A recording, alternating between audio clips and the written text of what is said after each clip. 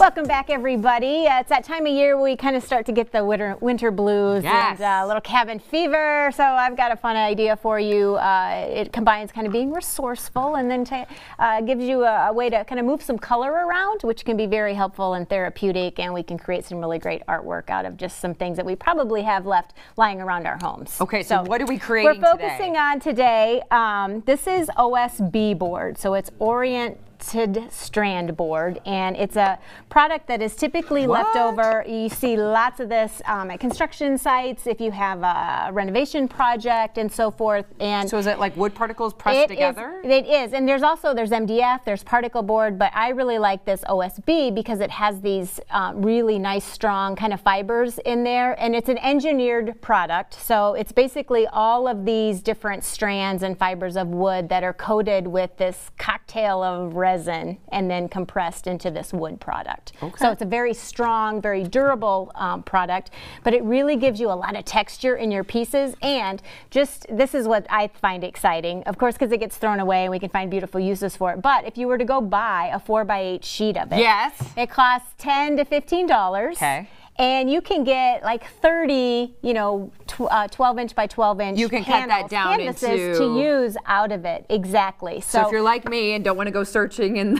and a lot of times, and you know what, sometimes the home improvement stores, they will have kind of odd lot stuff and pieces and that, and they'll cut them for you into some different sizes as well. They're very helpful about that. So if you don't have the ability to do that at home, they can make some of the cuts for you. Because what I've learned from this amazing lady, don't be afraid to go in and ask and be like, got any scraps laying around? Yeah, and because a lot of times they just get, they just get tossed. So let's put them to better use. And again, it's a very economical product. Like I said, $10, $15, you can get a lot of different canvases to work with. Use those leftover pieces. And when you're cutting them down, I typically work with the 1/2-inch thickness. Thickness is a nice thickness to use. And I'm sure you can see with the cameras here, you're already given a great outline of texture and shapes to use. Yeah. So how are we using this to our benefit to be an even more creative person? Some of them even have some lettering and things on that, so you don't have to, you can sand, this will sand off if you want to, but it's also nice to work these types of things into your designs as well, okay? And then what we're gonna do is, you can use, this is a great product for you to use your house in the leftover wall paints on. Okay. And it's also, it's a great way to layer things up. So I'm going to go ahead and let you kind of paint on one of them that I have. All ready to go? Yep, go ahead. And I've got some this is just an interior wall paint. You can use any of your little artist acrylics as well. Go ahead and kind of have some fun with that. And then while you're doing that, I'm going to show how these are some pieces. These are just panels that we've just got some backgrounds started on.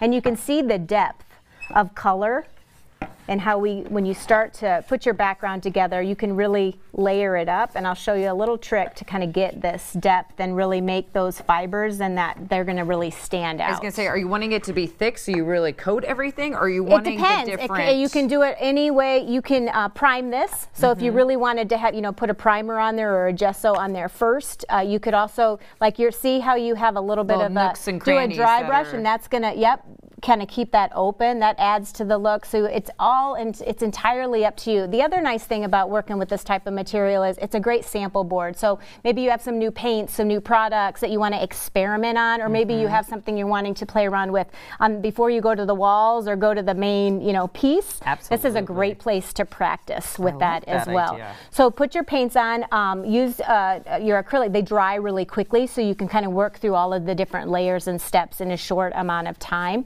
This one here, you'll see we have a little bit heavier coverage on it. Right. And then the one, see the difference? The one that you've got, look at it, that really creates some nice texture and design. This one has a little bit more opaque look to it. And then I'm going to go ahead and have you take, the key to kind of really giving it some depth and richness is then to now come back over this with another layer. Okay. And I like to use stains. So if you have wood stains in a little bit darker color, this one we're going to use, this is a stained wax.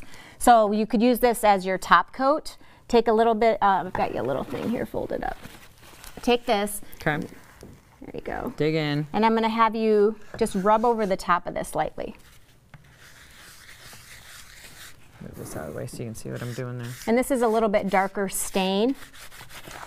Yeah, put it on too heavy. Oh, and then come back, oh, it's all right.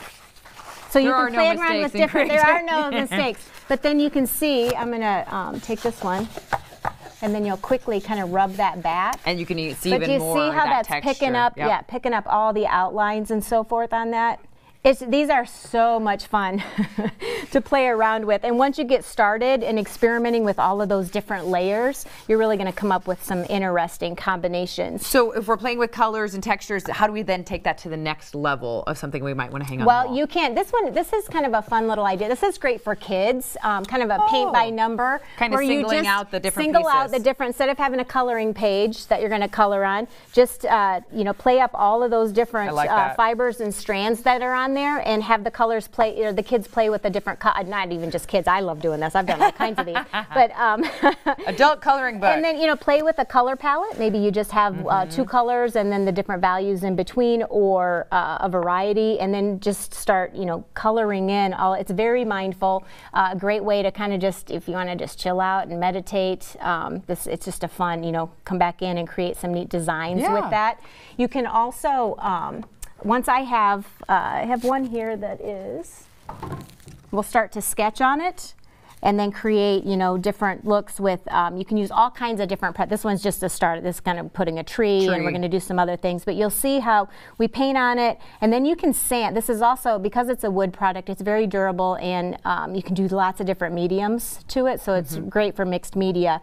But you could use your oil pastels, your pencils, your chalk, all kinds of different things on here, and then sanding it. Using your sanding block to, as you're creating these layers, sand in between, and that's going to give you even more depth and texture and more interest with whatever it is that you're putting on there. I love that. And you've even shown how you can add other elements to it as well. So you can take your blank canvas and then add other things to it.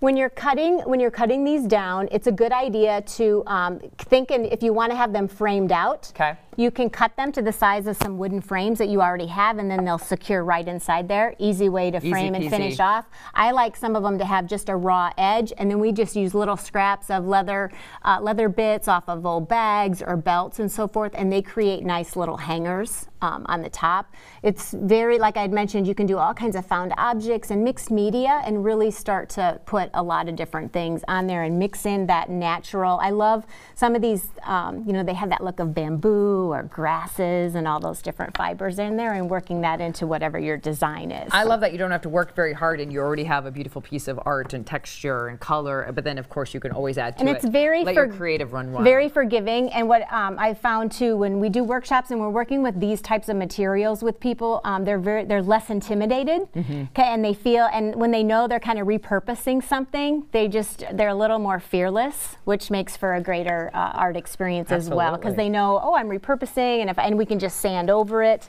You can also continue to add to those fibers and layers by, these are just, doing a collage and start layering up different bits of paper and gluing that on there with your Mod Podge. Maybe a recipe or a piece of literature that you love. Yeah, and you can play, all those little enjoy. strands and sections. Those give you different sections to play off of. So you can add your papers.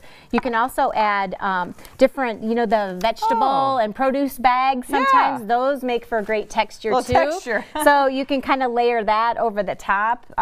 Different pieces of fabric, some heavyweight fabric or canvas. You can mix that in with the wood.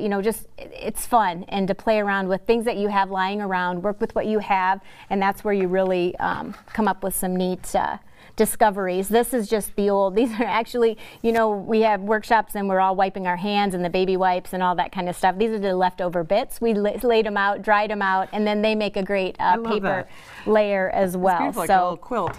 Yeah. It's amazing. So let your imagination run wild with something that you can nail into reuse. it, wire into it, drill through it. It's a lot of fun, and it's very economical. And if you have a friend who's a contractor or what have you, lots of it goes in the dumpster. So grab it before it does, and you've got beautiful art panels to work with. I love it. All right, we're creating art, everybody, and we're doing it Beat the winter ourselves. blues. There you go. All right.